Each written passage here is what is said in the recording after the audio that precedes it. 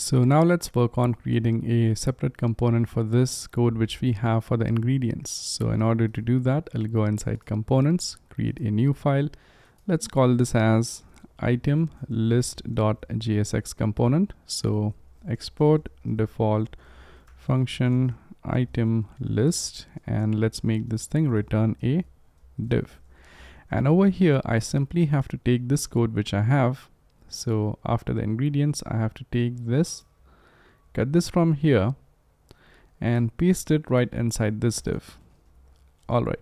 So now we know that this is actually powered up by this food object which we have, but we do not have access to that food object here.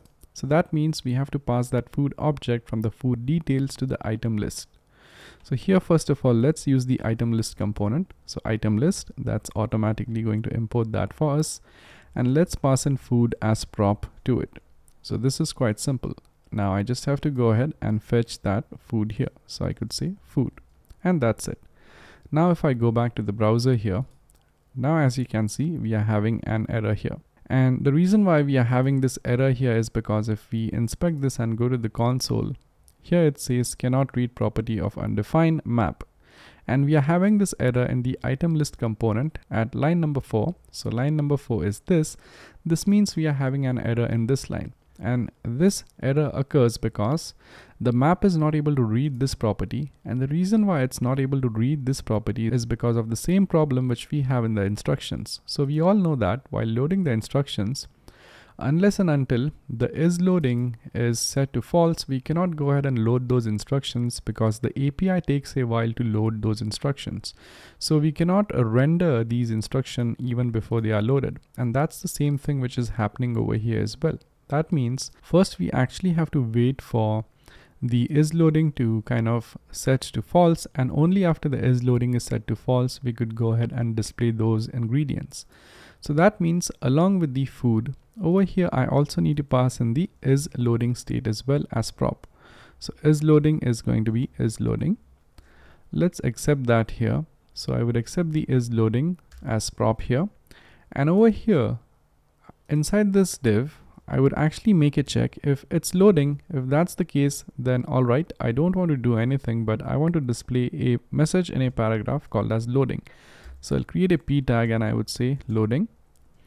And if that's not the case, in that case, I want to render this. So here, let's copy the code which we have inside the curly brackets, cut it from here so that the curly bracket is empty. And I could paste that up over here, save this, and we should be good to go. So now if I go back here, now as you can see, everything works absolutely fine without any issues. And the app is working as before. Even if you hit refresh on this one, now you won't have any error. All right, this is all fine and good. But now the problem with this approach is that although we have kind of split this into a different component, but we have not yet styled this component either. And the main reason for not doing that is because here we are doing two things. First of all, we are mapping through those items, and then we are displaying those items over here as well.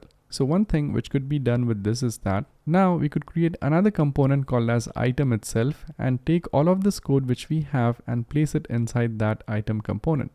So let's do that real quick. So inside components, I'll create a new component called as item.jsx, export default function item. Let's make this thing return a div. And now what I wish to do is I wish to take the code which we have inside the item list, which is starting from this div. So I could take this entire div out of this, cut it from here, and I would say that, all right, I don't want to place it here, but instead I would place it in here. So if I save this, now this forms a component of its own. And now if I go to item list, over here I could simply use the item component. And for this item component to work, this item component needs item as an object. So we could pass that object here. So we have an item here. So I could pass in that item here saying item is equal to item. And now save this, go back here, accept the item, and we should be good to go. So if I again go back here, this again works absolutely fine. Now, the advantage of actually splitting up this item into its very own component is that we could now go ahead and style up this item as we want. So in the next lecture, let's go ahead and let's style up this particular item component in a way in which we want by adding a CSS module and by adding some classes to it. So let's style this item component in the next one.